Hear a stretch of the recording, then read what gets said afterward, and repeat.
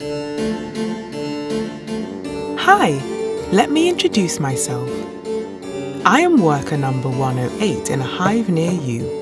My friends call me Buzz. I like that more than the other name. Our queen has asked me to bring an important message for the human world. Her Majesty wishes me to emphasize that our lives depend on it. As you know, our environment has become more and more compromised, and this has led to some excellent interventions. But I'm here to talk to you about another bee that's in danger of extinction, the human being. Bees and human beings are not the same, of course. We experience the world through different lenses, and we organize ourselves differently. Human beings are not as organized or clear on their purpose, but maybe you'll get there. We also have a lot in common. We share a common home.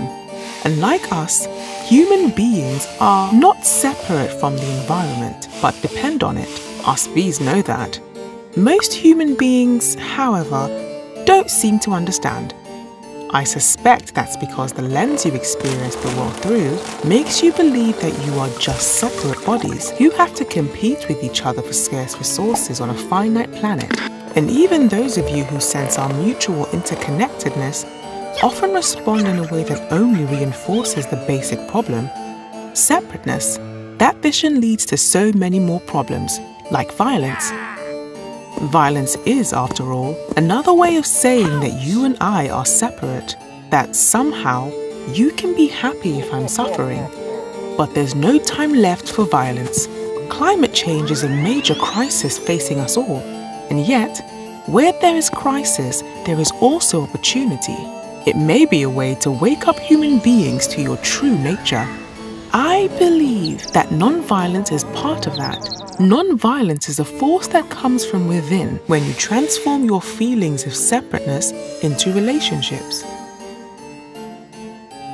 In this bee-loved community, you feel responsibility to one another in ways that help you make better choices because you can see the long-term consequences of your actions, and then you'll open up to the higher reality.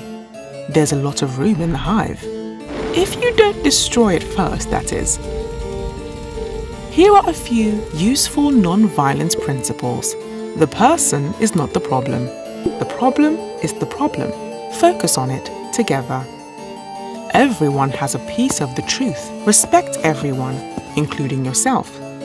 Don't make threats or yield to them. To be collaborative, you need to be creative. People can change their awareness and perspective, and they do.